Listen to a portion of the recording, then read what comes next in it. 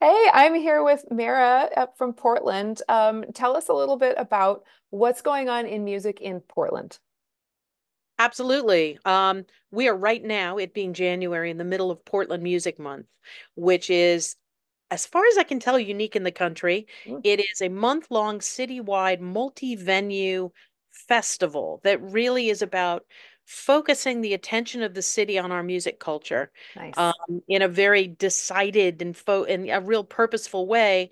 The business community to connect the dots for them to say this is important and you want to stand with this because it's attractive for your employees, to the tourism sector because it draws music tourism is the fastest growing tourism trend, and to the fans themselves to remind them with a $1 upcharge on the ticket that music doesn't just survive on their $10 cover charge, that we really need to be thinking about it as culture. And we're in our third year and it just keeps on growing. And I think it really has gotten its legs in the local imagination. January is Portland Music Month, and that's what we're looking for. That's amazing. I love that you've gotten all these venues to cooperate on something, first of all, which is kind of a miracle. Mhm. And so you add $1 to the ticket, Mhm. and what happens to that money then? Like, what do you use it for?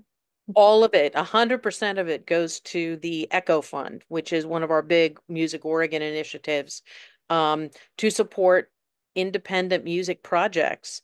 There really isn't any project support for artists in popular genres. Mhm. So in the first year, we were able to raise, I think, a little under $40,000. Last year, we were able to give away nearly $60,000, and we're hoping to top $100,000 this year. Wow. And And that's in grants for artists, just. that's Mhm. directly grants for artists. And what we're hoping to do is to use that as sort of proof of concept. We had more than $900,000 asked for it for the Echo Wow. Fund this year. And we were only able to support, 6% of that. So that by demonstrating the need, by demonstrating and kind of seeding the pot, we can Mhm. now go to other funding public sources and say, this is a culture that needs support. We're not just coming with our hand out. We want matching money, and we will Mhm. continue to grow these other funding sources. But this is a creative community that needs support. That's really fantastic. I love getting everyone together around this and focusing the city's attention on music for the whole month, just like big citywide celebration. Yeah. There's something else you do that's really cool that I has totally lit a fire in me, and that is your music video project. Could you tell us about how that works? Yeah, Music Video Month. We were dumb. We made it at the same month as Portland Music Month. We're going to shift it. I've already got commitments. We're going to move it to February next year. But what it is really trying to acknowledge some of the relationships, sort of sibling relationships between filmmakers, particularly independent filmmakers and independent musicians. Um, and the and so Music Video Month is the brainchild of an amazing fellow in our film community who negotiated out probably 40 different deep discounts on things like locations and stock video and rental of equipment and crew and all these different things. Many of these filmmakers spend their year making commercials and corporate films. So this is a real creative outlet for them that they're willing to come together and create something really incredible. So we do matchmaking events so that musicians can meet filmmakers. We'll do a showcase of the resulting videos. I think Fine. we have 3 dozen videos being made in this month.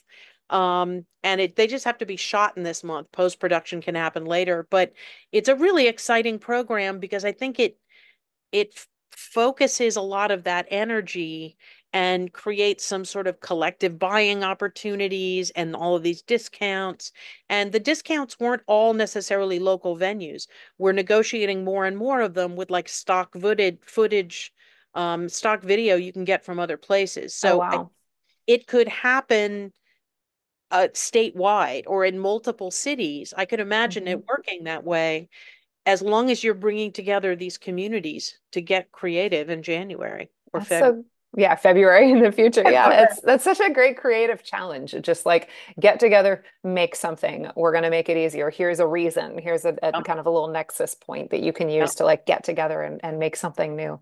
Um, yep. I really, you've helped us out a lot with collecting information on our own music community. You helped us with the Alaska Music Census by way of your kind of Portland Music Census and now Oregon Music Census. And what have you what have you learned about the Portland music community over a few years of gathering that information, that data? Like, what has that helped you to communicate about your music scene? Yeah, I think for too long, the popular music culture sort of defends itself because it's wonderful. And it is. We know it's wonderful, but that's not how policymakers think or talk. You need to have data.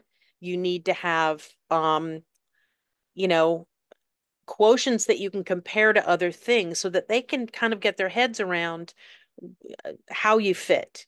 So we have been doing a ton, just being able to say that we've got more than 14,000 unique recording acts that release new music in the 5 years prior to COVID from Oregon, Mhm. with nearly 10,000 of those from the Portland metro area.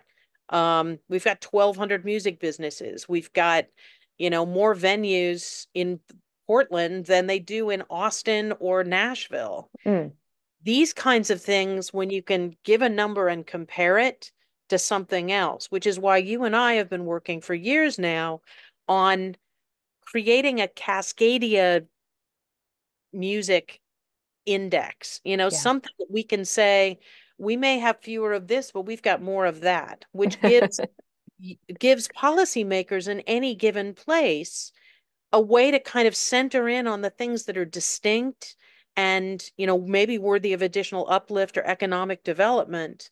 So if you have an amazing number of, luthiers, people making incredible instruments, being able to tell that story means you can get potentially economic development, attention, investment, and advantages for those businesses. Yeah. And what does that like good economic investment or good policy look like as a closing question? Like what would your specific goals be now that you have this information? What would you like to make happen in policy and economic investment? There's a lot of policy discussion. You could have a whole conversation just about that. There's noise code enforcement, there's livability, there's acoustic zoning, there's planning and sustainability and how you make sure that places that deliver culture remain in places that may become increasingly dense or that have new influx of population. Um, it's about the film industry gets tax credits for productions that are done in the state. How do we look at analogs in other industries?